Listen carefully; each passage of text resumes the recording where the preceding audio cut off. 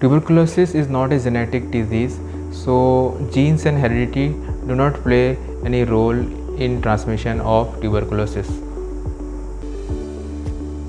TB is a curable disease, and if you take the drugs properly, there are high chances that you will get cured and live a long and healthy life. TB can occur in any organs. It can affect lungs as well as it can affect organ like the brain, the vertebra, the abdomen and the lymph nodes. Coughing out blood with sputum doesn't always mean it is a diagnosis of tuberculosis.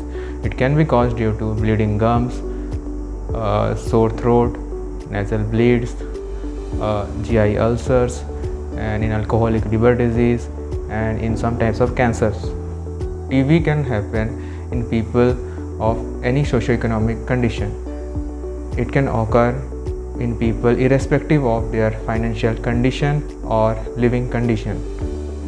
The government provides free TB medicines to the patients registered under National Tuberculosis Elimination Program.